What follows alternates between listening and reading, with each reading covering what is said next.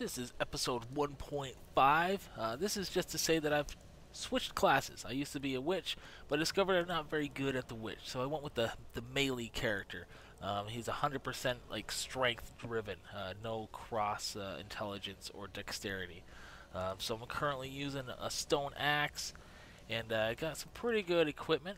It's not horrible, and the things that I'm using, the I guess abilities, is cleave. Basically, this swings my weapon, knocking down some people in the area. And the other thing I have is a heavy strike. That's basically just a more forceful attack.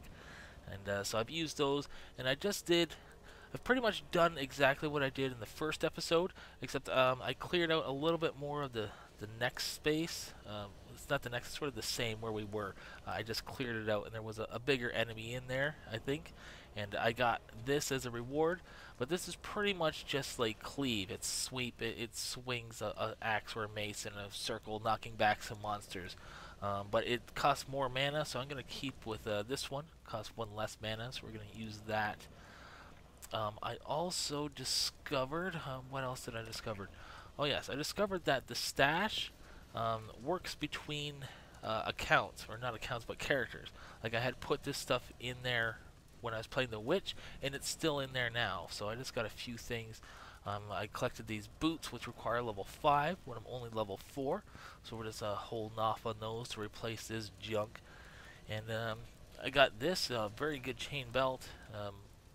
It does a lot of stuff, but it doesn't really seem to be for me. It seems to be more for the other class. So actually, maybe I will just switch this out.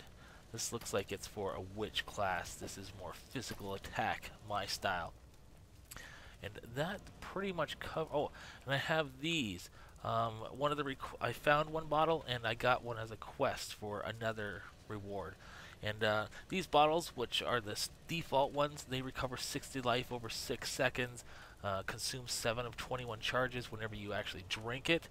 And then these ones I got, it recovers 50 life over 2.8 seconds, so it's almost as good in the speed department, but it also has a reduced amount recovered, increased recovery speed, 50% recovery applied instantly, dispels frozen and chilled, which is not bad.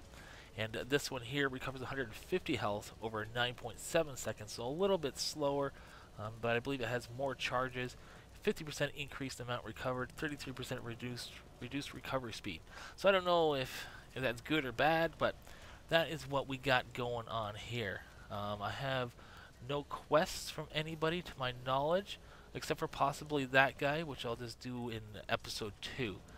But here, I want to see these purchase items. I've never really looked through here. It looks like we have flasks and such, and a lot of these orbs and things which you can apply to different things. I haven't really looked into that kind of jazz, but it looks pretty good.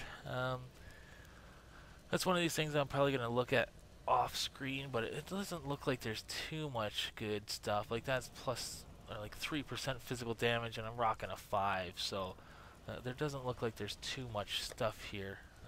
Let's Does Still this guy, composing that poem about this you, guy does Exile. not sell things. So that's that. And so now I just wanted to keep you updated. So episode 2 you can click right into, and I will be right at this location. This is just a short update.